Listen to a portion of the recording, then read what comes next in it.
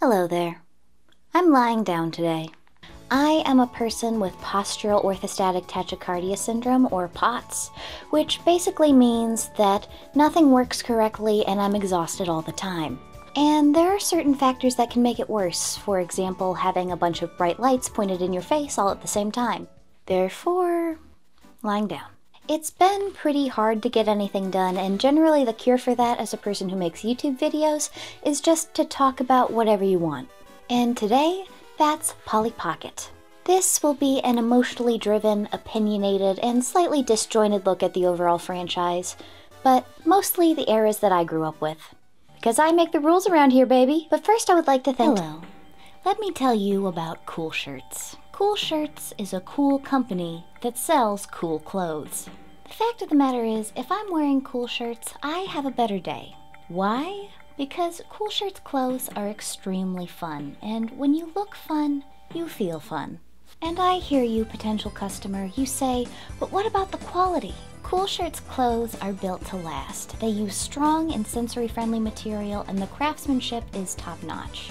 You'll be wearing your Cool Shirt for a good long time. Today, I'm wearing the new Log Off tee, which serves as a reminder that social media dissolves your brain like sulfuric acid, and the only cure is to stop posting, stop scrolling, and just do anything else. If you are having a hard time staying unplugged, this fun retro-style graphic tee will remind you to slap your phone directly out of your own hand. You can visit Cool Shirts using the link in my description, and please, I beg of you, use code LeeSpeaks for 10% off. Let me first define what my understanding of Polly Pocket is. This girl has gone through several redesigns over the years, but I am only personally familiar with two of them. That is the original compact Polly Pocket and the original 3 3/4 inch fashion Polly.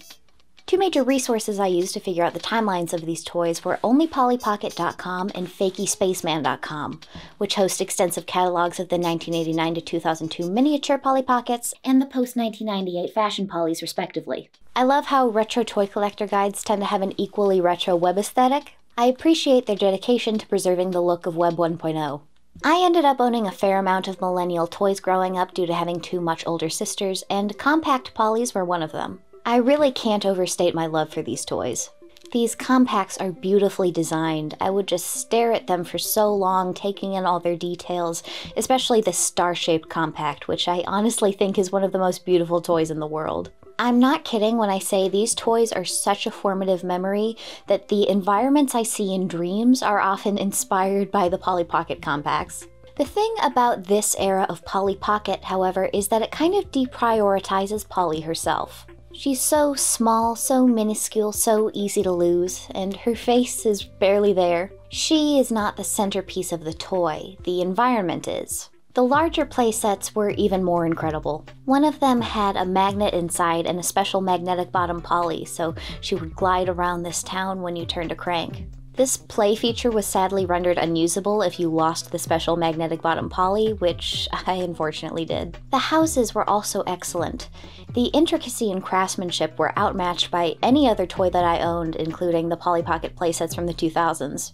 The level of interactivity is extremely engaging. In some of these playsets, it seems like every little nook and cranny has its own special interaction. A good example of this is this playset known as the Magical Mansion.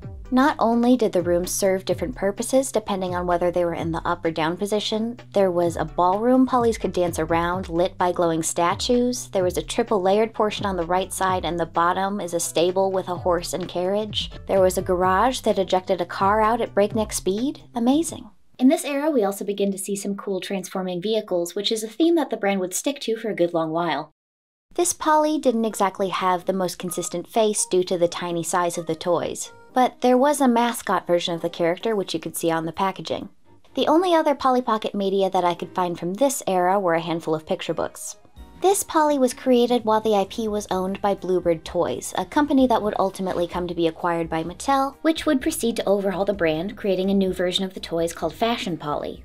So, as some of you may have noticed, the majority of the pictures I've been using from this segment have been from Etsy and eBay, since marketing photographs tend to have the highest quality imagery of these toys. And while I was scrolling there and saving pictures, I encountered something that I didn't encounter even once while I was doing research. Lucy Locket. At first I was like, oh my gosh, it's a bootleg, and with a particularly bold name and logo choice. But no, upon closer inspection, these were made by Bluebird. Lucy Locket was a small doll with brushable hair, fabric clothes, and compacts and playsets that were highly reminiscent of Polly Pocket, but scaled up. I was surprised I didn't see any information about her on onlypollypocket.com, but that turns out it's because she's way at the bottom of the other section, and there isn't that much information here either. It seems like there was only one release of these toys before they were retired with little fanfare. Lucy is consistently described in these catalogs as Polly's grown-up friend. She's also seen walking around with Polly, appropriately, inside her pocket. Is this how aging works in the Bluebird Polly Pocket universe? They're just born tiny and grow in scale? Is Polly Pocket a baby? Is Lucy an adult? Are they peers and Lucy is just kaiju-sized for no particular reason? How does this work? I don't think they attempted to connect the two sizes of dolls in any other generation, because honestly it's just a little bizarre. I'm not the biggest fan of these dolls, but I think their associated playsets have all the charm of the usual Polly Pocket houses and playsets. While this initial attempt at larger dolls seemed to have been a flop, it may have set the groundwork for the fashion Pollys that we see starting in 1998. There was kind of an in-between period from 1998 to 2002 where they were selling both the compacts and fashion Pollys at the same time. They had some pretty cool playsets from this time for both sizes of the dolls, and the miniature Pollys became much more intricately detailed during this time. The logo during this period, however, it's definitely an awkward middle phase between two much stronger logos. But this phase wouldn't last forever. It was time for Polly to properly establish herself as a character.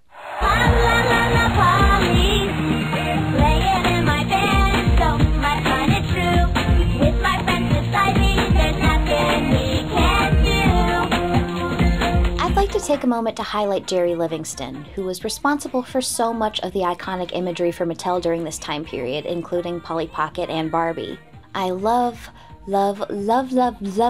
this art style. It's so early 2000s, it's so slick and fun, and I know it's not a competition, but I think this is the most iconic version of Polly herself. The way this style is adapted into animation is also extremely charming. Well, with one exception. In Pollyworld, they're faithful to the marketing images as far as using round, doll-like eyes, which honestly doesn't translate so well into animation. I think the Pocket Plaza stylization works a little bit better. Everyone gets almond-shaped eyes instead, which I think comes off as less of a disconcerting stare. I'm a little sad that I don't have many physical props for this segment because I think I received Polly Pocket more than any other type of doll over the years. And I had a couple of the larger playsets too.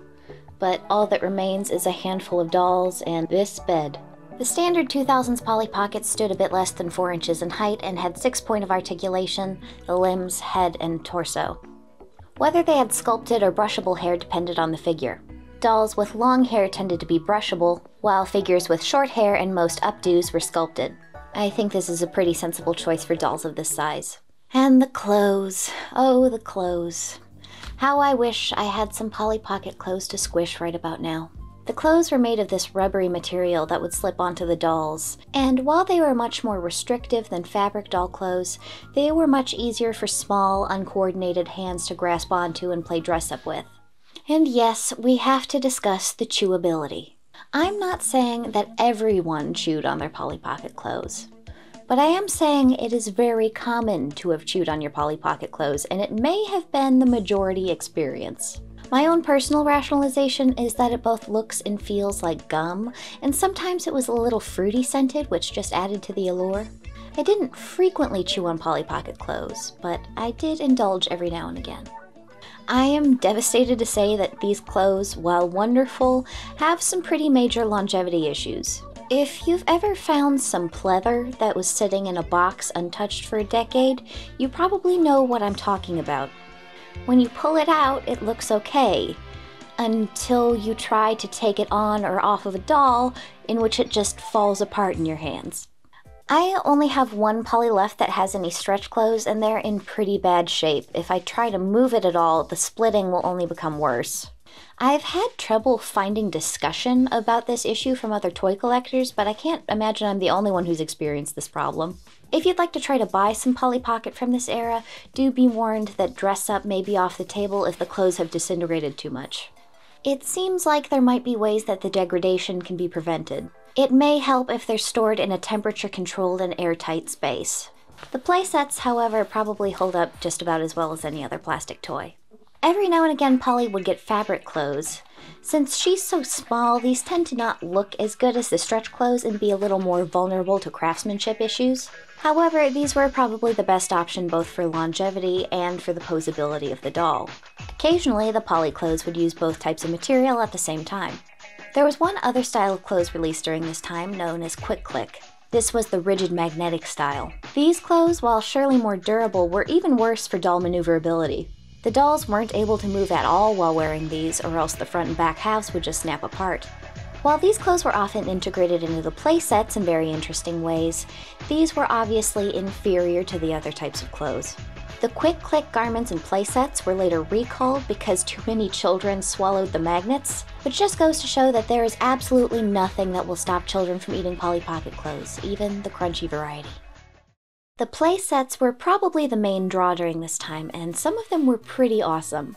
I remember having two of them. First is the Snow Cool Hotel, a ski resort themed playset made of this extremely appealing translucent purple plastic. This playset had some fun interactions like a magnetic ice skating rink and a ski lift that dropped onto a slide.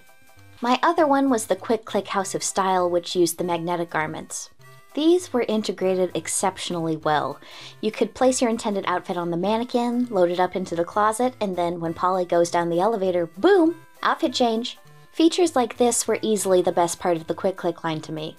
However, this was pretty much the only thing that I used the Quick Click Polly for, because it's just more useful to have the typical range of motion that the standard body type offers. They went all out for the toys related to Pollyworld, the in-universe theme park and real-world feature-length movie. This line included a tour bus, gift shop, costume cart, a combination limousine dressing room, and of course the crown jewel, the theme park, complete with a roller coaster. The So Hip cruise ship is truly a magnificent beast. I'd love to have the kind of self-esteem to be willing to paint my face on the side of a gigantic boat. Speaking of fanciful modes of transportation, the Groovy Getaway Jet was one that a few of my friends had and that I was extremely envious of. I love this chunky airplane. My one issue with it is that I wish the windshield was transparent and not this goofy-looking sticker. And my god, we have to talk about the cars! Polly Pocket has some of the coolest-looking doll cars in both miniature and fashion Polly size. The smaller cars were known as Polly Wheels, and while some of these look really nice, I don't think they were nearly as impressive as the fashion Polly cars. Almost all of these toys use some kind of transformation gimmick, like the Helicarpter, which as the name implies changes into a helicopter, or the limo that changes into a dressing room, or the limo that changes into a cooler limo. I remember that these were all pretty sturdy despite all their moving parts.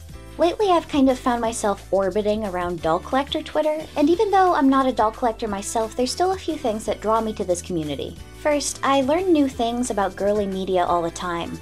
From things I aged out of the target audience of by the time they were released, or things that had little to no online media and so I wasn't likely to learn about them, or obscure brands that just got very little attention in general. The second reason is, people are constantly fighting each other all the time. And when things are so dark and bleak in the real world, there's just something so refreshing about seeing people fight over something so low stakes. But you know what, babes? If it ever gets too real, you can just log off. But not before you visit Cool Shirts for some fun and comfortable clothes. And use code LeeSpeaks for 10% off. However, there's a doll that I really barely see discussed there, and that is Polly Pocket. And my first thought was, well, maybe fashion doll collectors just aren't that interested in minis. And while that is kind of true, I think there's another reason why people my age don't necessarily remember this line so fondly. Let's just take a look at these doll lots. Do you notice anything in common? In retrospect, this era of Polly was extremely white to an alienating degree. Little girl media consumers are very likely to gravitate towards media that they can personally identify with. And it's really no wonder why a lot of people felt left out by Polly Pocket during this era. Shani plays the role of the only named black person in this universe, and, well, is she voiced by a black woman? I'll give you a hint. No. If I recall correctly, Shani dolls were also pretty underrepresented in the playsets. The vast majority of my Polly Pockets came bundled with something larger, and that was usually the main draw. I remember having a couple Leahs and a few Lilas, but I don't remember having a Shani. And from the looks of these doll lots, she's awfully hard to find. For God's sake, it's easier to find figures with dark skin from the 90s. This seems like something they've tried to be more cognizant about in recent years. Most notably, they've shrunk the size of Polly's friend group to give Shani a larger role, and by extension, a much stronger presence in the merchandise. When I went to Target to check out how Polly Pocket is doing nowadays, Shani had a very significant presence in the toys. She was easy to find, she had her own designated playsets, and she was far from the only person of color. I'm happy that Shani got her flowers eventually, but man, looking back, it is staggering how much they did not give a shit about diversity in this period. And it's not like this tokenization issue is perfectly fixed either. Just check out these name lists. Polly, Lila, Shani, Margot, Bella, unnamed friend, unnamed friend, unnamed friend. I'm happy these characters are here, but I also wish that they had names. It just seems strange that despite all this diversity in the merchandise and the effort to characterize the other girls, Shani remains the only named black character in the toys. Next, let's talk about an aspect of Polly Pocket that was arguably more iconic than the toys during this generation. That is, the Polly Pocket section of EverythingGirl.com. Everything Girl was the site that Mattel used to host all its various girly properties like Barbie and Barbie Girls, My Scene, Pixel Chicks, and later on Monster High. Everything Girl is a website with an unfortunately large amount of lost media, but the actual mini-games are largely saved. To play these games, I'm going to be using a mix of Flashpoint and Numuki. That's N-U-M-U-K-I. I'm just going to be looking at the 2000s era games because I'm biased. Polly herself greeted you when you clicked on the Polly Pocket section, which then expands into an interactive environment. I was able to find the home pages for the first and second versions of the website. The first version of this is a landscape with a limo, house and garden, mall, water park, and amusement park. When you first enter the page, you receive this introduction from Polly. Welcome to PollyPocket.com. Fantabulous games, sweet surprises, and tons of fun. Just the way I like it. Come on in! The second version expands this landscape into a more advanced side-scrolling scene. The attractions are more or less the same, except for the Jewel Hunt and Polywheels options. This version uses a slightly different intro. Welcome to PollyPocket.com. We can hit the mall, decorate my room, hang out at Pollyworld, and so much more. Come on in! I'm pretty confident that this Polly is not voiced by Tegan Moss, who provides the voices for the movies. Welcome to PollyPocket.com. My dad said I could bring anyone I wanted, so consider this your live invite. But I'm also not sure who this is, and I couldn't find any credits for the Flash games. I'm sad to say that, at least as far as the Wayback Machine goes, the individual pages that this homepage used to lead to are nearly all missing. But I can tell you that these buttons used to lead to themed rooms that contained whatever minigames were relevant to the theme. One of my personal favorites was Wacky Wardrobe. You select an outline, color, pattern, and accessory, and then hit the lever to see Polly in your combination. If you hit the random button, you'll get an outfit that can't be created with the presented options. What I can say for sure about these games, they sure love a very short audio loop and repetitive sound effects. They're passable as far as sound design goes. It's not like you tend to notice these things when you're a kid. But I remember getting annoyed at this repeated audio clip all the way back then. Ta-da! Ta-da! Ta-da! Lots of people pointed out to me that the Girls Go Games driving game that I looked at in my last video strongly resembles the game Party Pickup. While the claim that this is a ripoff is mostly accurate, I mean, just look at them side to side, Girls Go Wheels has a much more bonkers control scheme. The controls for Party Pickup are up to go up, down to go down, right to go right, and left to go left. But for Girls Go Wheels, it's up is forward, back is reverse, and steering is right and left. This makes Party Pickup a much easier game, as well as the fact that there aren't any other cars on the road. A different driving game that I actually did play was Drive in Style. There's something actually a little difficult about this game, despite the fact that it doesn't have a lose state. That is, it's pretty hard to make the outfit that you actually want. This limo is so large and wide that it just kind of tends to pick up everything in its path. And this gives you a very unintentional looking outfit at the end. It's kind of a bummer to be so close to finishing and then you end up with the wrong top at the very last second. This game is overtly an advertisement for the quick-click limo scene. Another favorite was the Rockstar Makeover game. The gameplay section is a very simple dress-up game with admittedly limited options, although I did think they were very glam at the time. But the main appeal is what happens whenever you click this next button. la la la Polly, playing in my band, so much fun it's true. You would get this song every time you finished the dress-up game, thus burning it into the minds of myself and my peers. There's no way I can finish this section without mentioning the beautiful bedroom game. Mattel had a couple different room makeover games for their various franchises, but this was easily my favorite. The options are just so fantastical and fun. Honestly, my interior design sensibility is still like this. I smiled fondly upon hearing this music loop at first, until I realized it was only 5 seconds long. I wouldn't like to get too deep into the Flash games right now, because I plan to when I take a look at the whole of everythinggirl.com later on. In my opinion, Polly Pocket works particularly well in this Flash medium because the play styles of the Polly Pocket playsets and Flash games are very parallel. Both are a collection of specific interactions where you're rewarded for poking around and interacting with every possible thing. I always got the impression that the Polly Pocket section of the site was more tailored for younger users than other parts. These games tend to be unchallenging, unlosable, and generally very short and repetitive. However, the way this site was laid out was so interesting and immersive that I enjoyed it even a while after I'd stopped getting new Polly Pockets. That was until the 2010 rebrand happened, and boy, I was not welcoming of that change. Next, let us discuss the movies of Polly Pocket. Now, until about a week ago, I was under the impression that there were only 2 movies, Too Cool at the Pocket Plaza and Pollyworld. Turns out that the 2 in Too Cool is meant to represent that it's the sequel. The first one came out in 2004, a year before the second. Now, these first 2 are called movies, but in reality they're just 22-minute episodes. First in the series is Polly Pocket Lunar Eclipse. I was surprised to see a different art style employed in this first movie. I'm honestly not sure how I feel about the look of Polly Pocket herself. I think the biggest mistake is that her hair is down. Polly is a ponytail girl. Alopecia representation.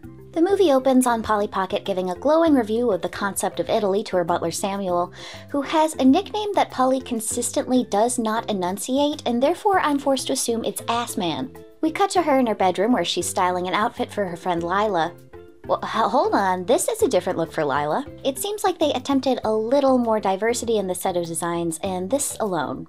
It's kind of a bummer that they backpedaled on that decision for the next 2 movies. Lila and Chrissy are so similar to each other in the other 2 movies that from a group character design perspective, it just makes sense to give one of them a different color palette. Except in this movie, Chrissy is named Anna.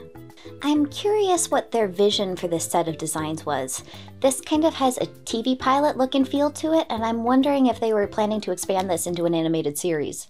Polly shows off her hologram fashion system, and their interaction is ended by Samuel making Polly go to bed, and then selects an outfit from her Clueless-style closet before going to school.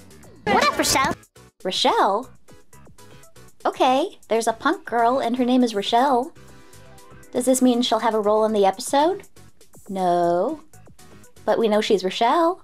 We now get to see the rest of Polly's friend group, and while I personally think this look isn't the best for Polly, the bangs with a bite taken out of them are particularly questionable, I think everybody else looks so cute here.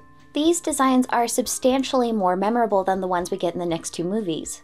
Every one of them has more personality implied just through their designs. They get assigned a class project about the upcoming lunar eclipse, and we get to see our first glimpse of the rival group, Beth, Tori, and Evie.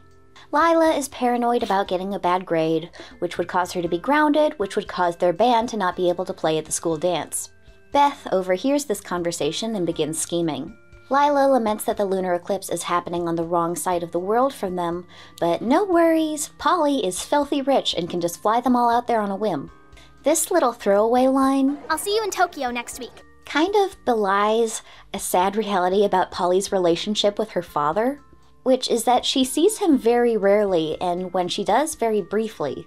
Beth confronts Polly and accidentally trauma dumps on her. Unfortunately for me, who always comes in second, and then I have to explain to my parents, who expect me to be number 1 and won't give me a break. And then gets mad at her polite response and literally gets mad at her for existing. I forget, what did Polly ever do to you? She exists? Then she gives Lila a sabotaged film camera under the assumption that it'll cause them to get a bad grade. Cut to Polly and her friends in a limo that just happens to be identical to the purchasable Rock and Pop stretch limo. I absolutely blame Polly Pocket for my childhood obsession with extremely impractical limousines. They fly over to her family's private island. Hey, my scene cameo. And then this happens. You are now free to dance about the cabin. They land on the island and Polly's dad surprises them with an entire water park. Just an entire full-scale, staffed water park that no one else is able to use. Like, there is not a single soul on this island who is not Polly, one of her friends, or being paid to be there. They prepare to observe and photograph the eclipse when they notice a dolphin about to be stranded in a tide pool. Lila and Anna take care of documenting the eclipse on their own, while the other three go lead the dolphin back into the ocean. When they arrive back at school, Lila notices that the photos have been sabotaged. All of them are double exposed because Beth used an old roll of film. She prepares a speech about the eclipse to make up for the lost work, and they finish out their assignment by showing a bunch of paintings of the eclipse along with some music and disco lights. I'm not exactly sure what those last two elements added, but everyone is extremely impressed, including the teacher, who gives them an A+. The band performs at the dance, and Beth seethes about her plan not working out. Next in the series is the one that I actually had the DVD of, and that is Too Cool at Pocket Plaza. Honestly, going from the previous friend group to this one just sucks. The girls are so hard to tell apart, especially Lila and Chrissy. Like, what on earth were they thinking having two white girls with short brown hair in the same group? To a little kid, these are just the same girl with different haircuts. Their clothes are also much more generic now. Polly tells everyone that her dad is opening up the world's first 6-star hotel and that their band is booked to play the opening party, along with a pop star named Eric Wilder, I guess. Beth overhears this, and she is not the type to allow a petty bitch moment to pass her by. Polly gets picked up by Samuel, and in a moment that has permanently affected my brain chemistry, activates helicopter mode on the car in order to skip a traffic jam. I can't even tell you how many times I've been stuck in traffic, just yearning for helicopter mode. This was made worse by the fact that I had the helicopter toy, and so my young life was just filled with frustration about the fact that this didn't exist. We're not gonna let a little traffic jam get in our way, are we, Assman? His nickname is Assman, I don't know what to tell you. Polly's cousin Pia and her chaperone Miss Throckmorton arrive at the hotel first, followed by Polly and Samuel. If there's anything you need, I'm at your service, Polly. Pia shows up to the penthouse before Polly does, and all of her friends confuse her for Polly because they're identical cousins, I guess. Lila then proceeds to give you deja vu if you've seen the first movie. Love the shirt. Love the purse. The whole ensemble, Polly. Loving it. And then Polly walks in and everybody figures out that they're two different people. Anyways, now we begin the most glorious montage in cinematic history. Rocky who? My scene cameo! This hotel is truly the bougiest thing in the world. There's a tropical resort, somehow, there's a fully decked out gym, a nail salon, and my god, the food wall! I think the food wall might actually be a reality in some places now. That doesn't seem too far-fetched. It kills me that they wharf it down like monsters. My scene cameo. Polly's dad calls, he's stuck at the airport and can't be there this weekend. Another instance of emotionally and physically absent Mr. Pocket. This means that Polly is going to have to give the inauguration speech as well as perform in the concert afterwards. The girls decide to introduce Pia to the band after hearing about her rockstar dreams, but there's one problem. Her caretaker will not allow it.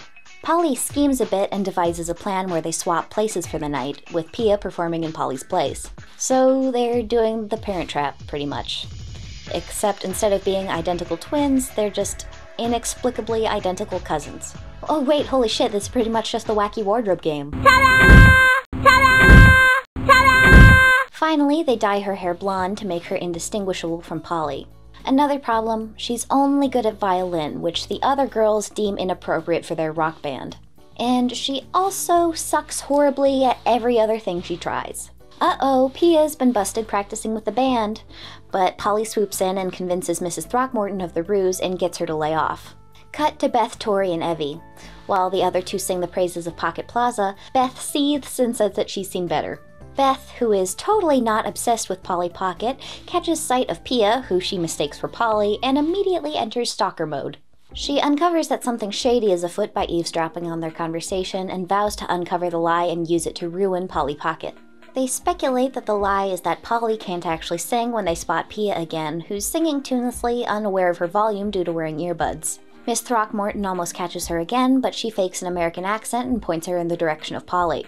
Polly has 2 bad misses in a row when she calls herself a klutz, which is a mischaracterization of Pia, and when she doesn't know that 4 o'clock is tea time. Pia saves her from her repeat fumbling by switching places behind her. I guess Miss Throckmorton is just a little too tuned out to notice that she's wearing a completely different outfit now. Polly's stumped on writing her speech. I relate to you on that one, Polly. Pia offers to help, and later as she's leaving, bumps directly into Beth. Beth greets her vaguely, and Pia treats them like strangers. But it turns out that they really didn't need this deduction strategy because they just stole her passport.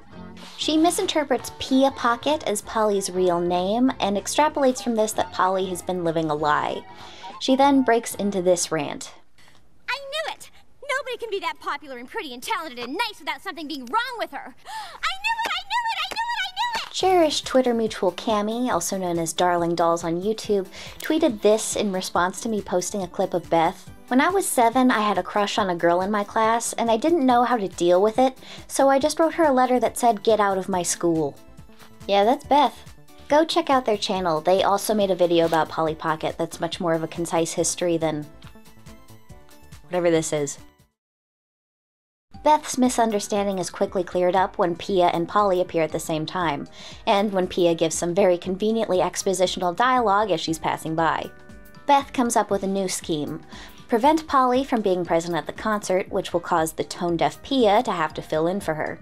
I think this is just another dumb assumption from Beth because I feel like they would either play instrumental, use a voice track and have Pia lip sync, or just not open for the show.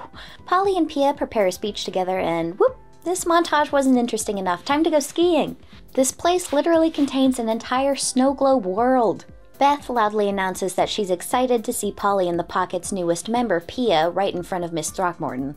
This successfully makes her enraged. She grabs the first person who resembles Pia, which happens to be Polly. Polly attempts to feed Pia her speech through an earpiece but gets interrupted by Miss Throckmorton, causing her to say the wrong sentence. He asked me to get your derriere up to the room immediately. She fumbles with improvising for a moment, but then calms down and gives a passable dedication speech that definitely feels a lot more moving when you're a kid. Polly rushes to the concert venue and thanks Pia for doing her a solid. That was cool. Too cool. At the Pocket Plaza, Miss Throckmorton follows and apologizes for not allowing Pia to pursue her dreams. The last sequence of the movie is Polly's band performing a song called Work the Angles, which is a quintuple platinum single to me. Pia gets to use her violin after all, Beth is mad that her plan didn't work out again, and that ends Too Cool at the Pocket Plaza. This will probably always be my personal favorite by virtue of it being the one I had a DVD for. I still really like the animation style they use here. There's a lot of individually drawn frames and dynamic movements, and even though I think pretty much everyone except Polly has stronger designs in the first movie, this one probably wins out of the 3 for animation quality. Next up, Pollyworld. Since this one's an actual movie and not just a 22-minute episode, we get a universal title card before anything else. We get an intro sequence set to the song Welcome to My World, because would it be 2000's Polly Pocket without some tasteful pop rock? The movie opens on the Polly squad having a sleepover. They're watching some kind of competition show where a bunch of girls whack each other with oars and then fall off a log. They learn as the show is being broadcasted that it's coming to a new local amusement park, Pollyworld, and their whole class is invited to participate in the show. Polly Pocket is an absolutely shameless Nepo baby. Cut to class the next day where the teacher is explaining some things about their future trip. Beth is angry about the general state of things as usual, including the fact that she has to go on this trip with Polly and that there's no Beth World. Wait, why is this place called Pollyworld? Is Polly Pocket really a big enough of a celebrity in this universe that it would make sense to brand a whole theme park after her a la Dollywood?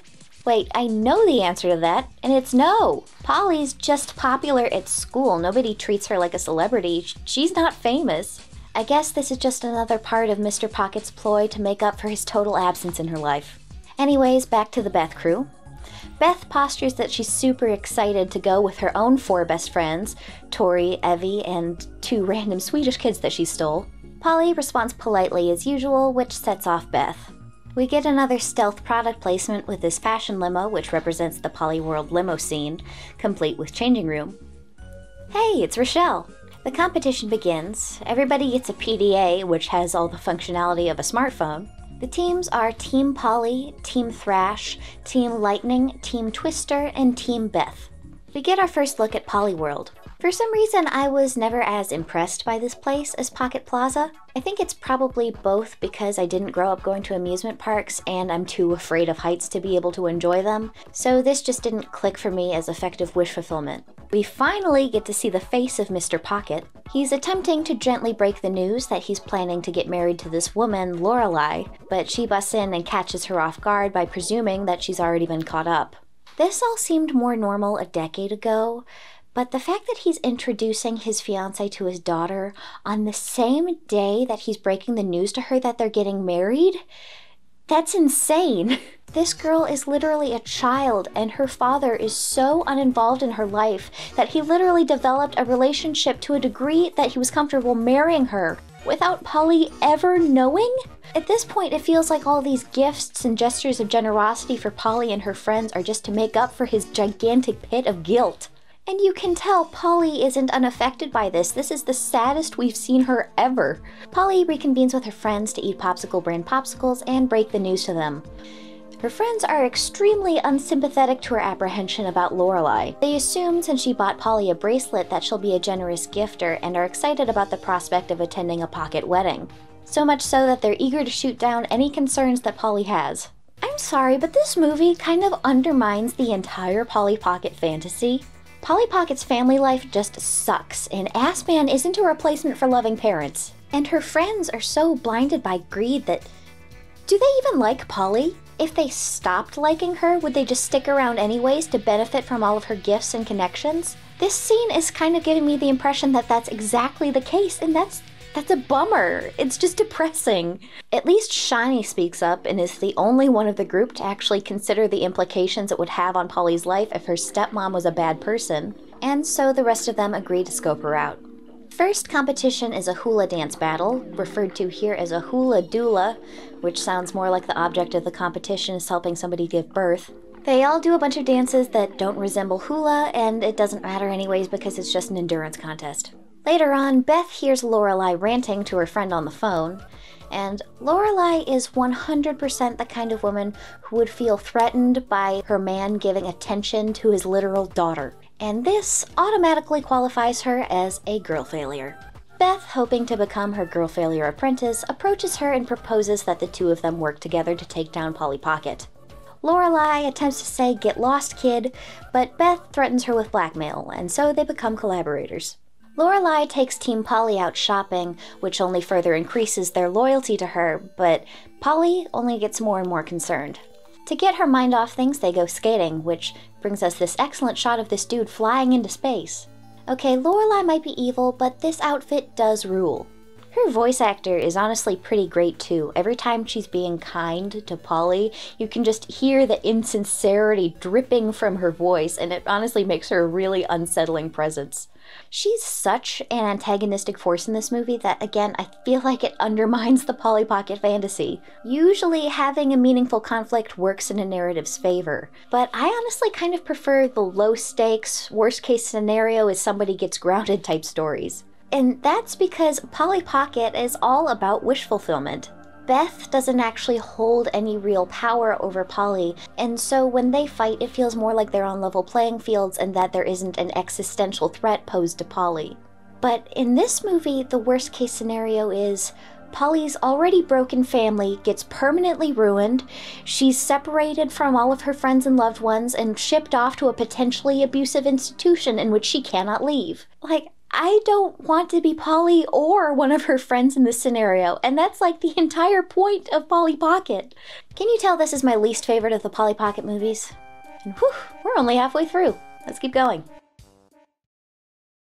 The group strategizes that the best way to throw Beth off of her game is to stage a fake fight between Polly and the rest of the team. This would make Beth so giddy that she won't be able to focus on doing a good job. On the next challenge, they have to use logs to cross a river, leave a stuffed animal on the other side, and then cross back. Lorelei posits to Mr. Pocket that Polly's jet-set lifestyle is causing too much stress, suggesting that maybe she needs a more controlled and regimented environment, setting the foundation for her to later suggest that she go to boarding school. Beth completely falls for Polly's fake argument strategy. Even though Lorelei was at the table with them, she has absolutely no loyalty to Beth and instead uses this moment to convince Mr. Pocket that she's acting out. Beth starts to rant to Polly's friends about her hatred for her. Like we really believe she's that nice. And even if she is, what kind of person likes everyone?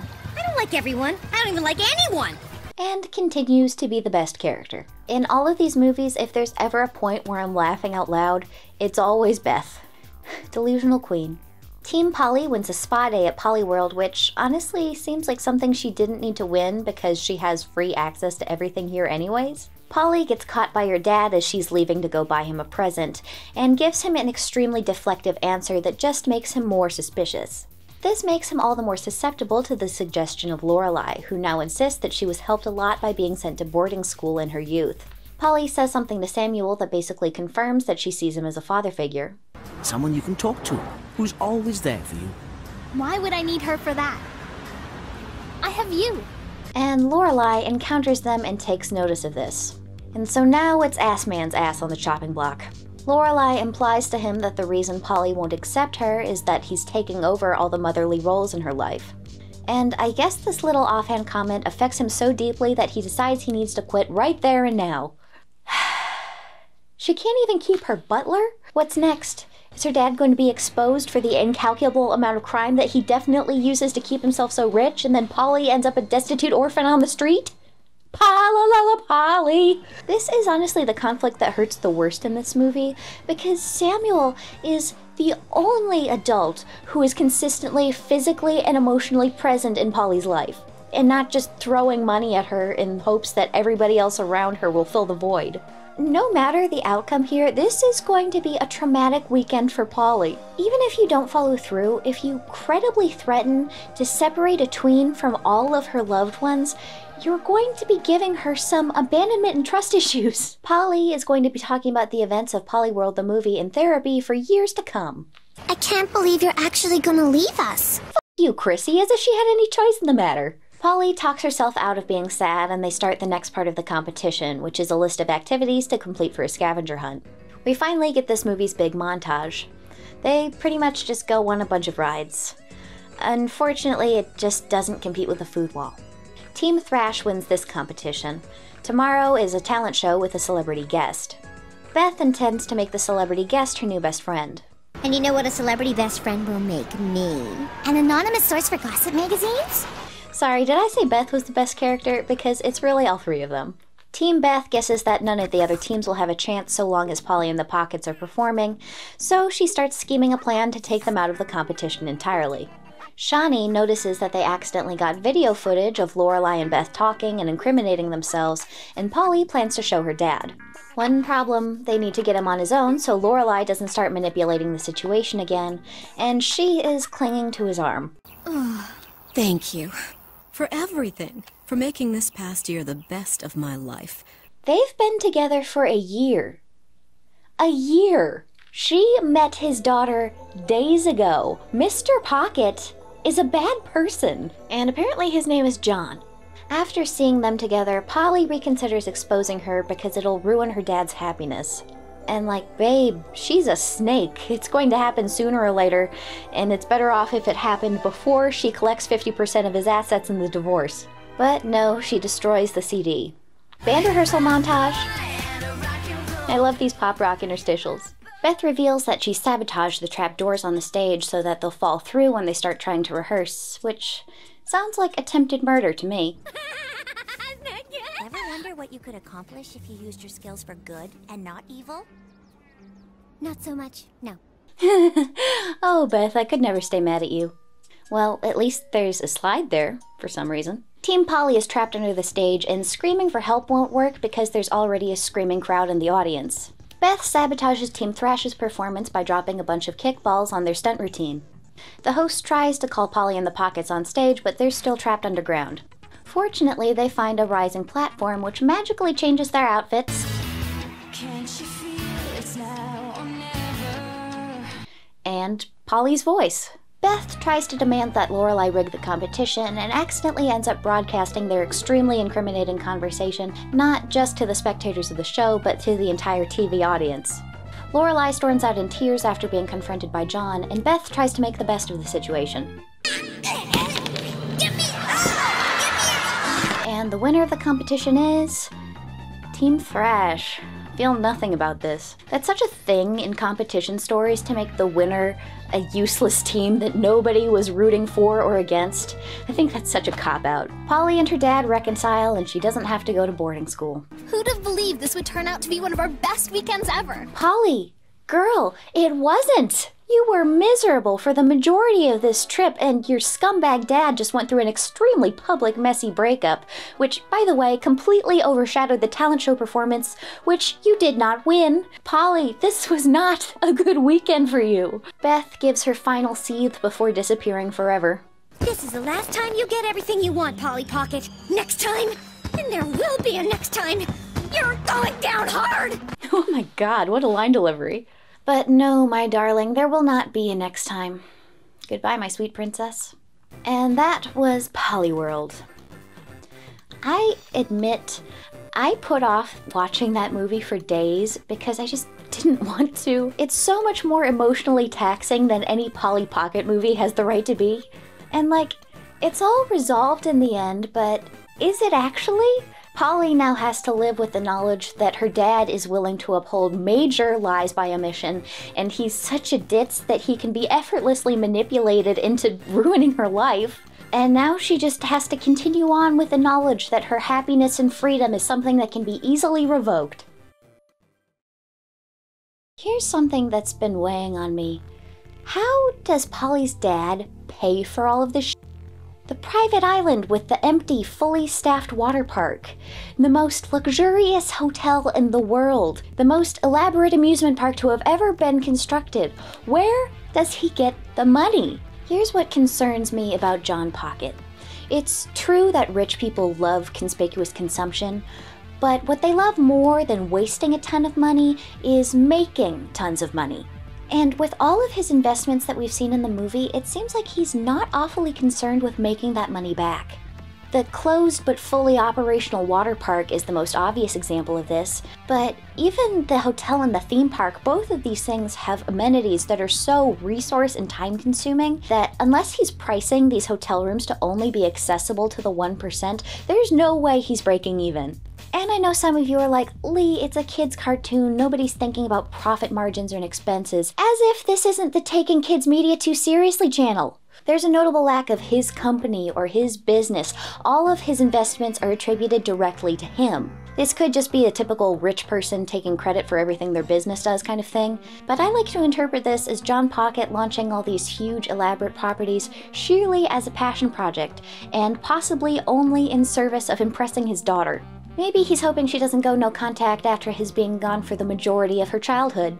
And perhaps so that he'll have some leverage for her to forgive him when his empire of crime is finally exposed. For God's sake, this man is so withholding from his daughter that he was dating a woman for an entire year before she even learned of her existence. He's treating his fiancée like a shameful affair partner. What else is he hiding? Well, there's nothing that we can really be certain of. Of course, Mattel wouldn't directly imply that the father of one of their mascots is funded with dirty money. But I do think a thorough investigation of Pocket Island is in order. The Pollyworld DVD had a couple other features. If you load it up to a computer, this interactive page would come up. It includes a little minigame where you can customize a Polly Pocket magazine, which you can then print and assemble, as well as a handful of other downloadables and printables, like some wallpapers, coloring pages, and a Spot the Difference game. The DVD also had a bonus features menu, but since I don't actually own the DVD, I wasn't able to access this. There doesn't seem to be any recorded footage of anything except for the menus. And then we have the reboot that came around 2010. This rebrand for me represents the bitter realization that I was no longer in Mattel's target audience, and was therefore going to feel alienated by anything they put out from then on. I'm only going to cover this generation very briefly because I'm just a bit too biased against it to give it a fair chance. Most notably, they changed from the Jerry Livingston designs to... They're fine. They're fine. They are objectively fine. Except that I hate it! No, what I was really bent out of shape about was the fact that this replaced the prior Polly Pocket website. The animated media from this generation consists of 2 seasons of webisodes, one season in a simple flash style and the other in CGI. This is the era where they start to give a bit more consideration to diversity. In the web series, especially after the switch to CGI, most of the friend group has a different look. It seems like the designs from the CGI webisodes may have been a bit more diverse than the actual merchandise, kind of like how Lunar Eclipse was to the 2000s era. The actual Polly Pocket dolls during this period seem to have the same heavily pale skin tone range as the previous decade, and Shani still seems to be more rare than the other girls. This is a matter of pure opinion, but I feel a little less biased about it because I didn't have any emotional stock in the doll releases from this time. The face-ups from this rebrand got really, really bad. Her dead, unfocused eyes that seem to end up in a different place on her face every time. This was not a good look for Polly. However, this was changed in 2015 when Polly got a new, much more adorable face. There was an aspect to this time period called cutants, which I consistently read as cut ants. These were animals that were also stuff. I'm sure there's more lore about the cutants out there. I'm hoping there's somebody out there who's younger than me and actually experienced this stuff, who's inspired to make their own video about the 2010s Polly Pocket time period. Cause man, this makes my brain turn off. The brand's profile began to dwindle during this period and eventually shrunk down to only selling in Brazil. Shout out to my Brazilian viewers. That was until 2018 when the most recent rebrand was announced. And that at last brings us to the Polly Pockets that are with us today. I went and checked out a few big box stores to witness the current state of Polly, and, well, I think what they're doing nowadays is cool enough. There are definitely a few design trends that are way more appealing to Gen Alpha than to someone like me, such as the decision to make absolutely everything into an animal or food item. Now here's my prediction, folks. In about 20 years, we're going to see a whole lot of animal and food-shaped everything. Couches, tables, kitchen appliances, you name it, because that is going to be nostalgia core for people who are kids right now. Tangent aside, I really like the decision to sell both the miniatures and the fashion Pollys at the same time. It's just nice to have the option. I feel like I was really lucky to have access to the compact Pollys as a kid, because not many people my age did. And now kids can more easily have access to either type of play mode. I ended up coming home with 2 of the miniatures myself because hey, I was charmed. The first is Shani with an orange cat and a pink cat-shaped car. I kept it in the packaging to show you what that looks like, and I would say it's actually pretty similar to the packaging that I remember from my own childhood. The other one that I got was this, and I was absolutely certain I was going to get this one as soon as I saw it, because just look at the material used to make the body of the scooter. Listen, plastic can be translucent. It can be translucent and pearlescent, or sparkly, or both. And that means it always should be. I want more clear stuff, especially electronics. This scooter comes with a Lila and a tiny itty-bitty horse. It seems like the Polly Pocket brand still values making charming little vehicles, and while these aren't quite as impressive to me as the original Polly wheels, I still think they're very charming. What they're doing right now, bringing back the compacts, I think is pretty smart. Like a lot of toys nowadays, they're leaning into the interests of millennial parents, which in turn makes those parents more likely to part with their money. It also panders to the interests of collectors, although for the most part, modern Polly isn't really a sought-after collector's item. Polly herself is really not at her most iconic in this phase, but it also kind of doesn't matter. They've elevated the side characters so much that it's kind of fine if Polly gets nerfed a bit. The animated media from this generation comes in the form of a TV show starring Polly, Lila, and Shani, and a new guy named Nicholas. Lila is now a redhead in this generation. One thing I've noticed about the discussion of the show is that there seems to be a gay episode. I assume it's subtextual because people would be definitely making a bigger deal out of it if it wasn't. But as a subtext enthusiast, I'm going to need to inspect this for myself. The episode in question is episode 19, Socially Awkward. In this generation, Polly Pocket is no longer unattainably rich. Instead, she has a device which allows her to shrink down to a minuscule size, which I think is a fun way to allude to the dolls, and it's not a bad thing that they switch to a less financially based wish fulfillment angle. The conflict of the story is that Lila has become extremely obsessed with an influencer. After Shani points out that Lila's been liking all of her photos, including ones from months back, Nicholas suggests that Lila has SMPI, or a social media parasite infection. SMPI. Is that intentional? Is that how they're calling her a simp without using the word simp? They confront Lila about how her obsession is making her neglect the school food drive, and she's in stan mode too much to care. Polly and Shani scheme to get her away from the influencer's party and back to the drive, and they shrink down and follow Lila and the influencer. Lila gives a quick speech to thank the people responsible for the party, and I think it's this moment that's responsible for the bisexual allegations. I still can't sign off on this as a non-platonic interaction because that was definitely a greeting kiss. Some wacky hijinks ensue, and they end up getting the influencer to help with their food drive, and Nicholas is consistently annoying in every scene that he's in. The end.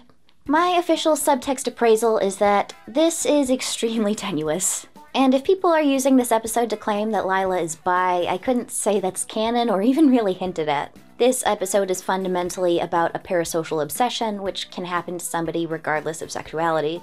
I can't even really call this queerbaiting because there just isn't any romantic undertone to their interactions. They really manage to kiss as platonically as possible.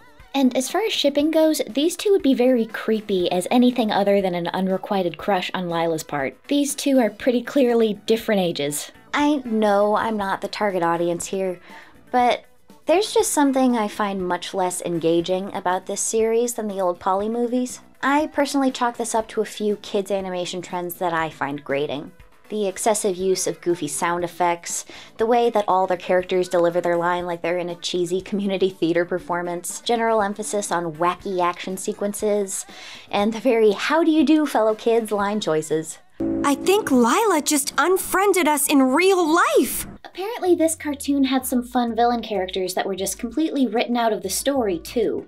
And considering that the villain characters and their conflicts with the protagonists are consistently the most entertaining part of animated Polly Pocket media, this seems like a fumble. That's not to say that there's no positive changes here. Shawnee and Lila feel like characters with their own internal lives, instead of Polly's friend, Polly's friend, Polly's friend, and Polly's friend.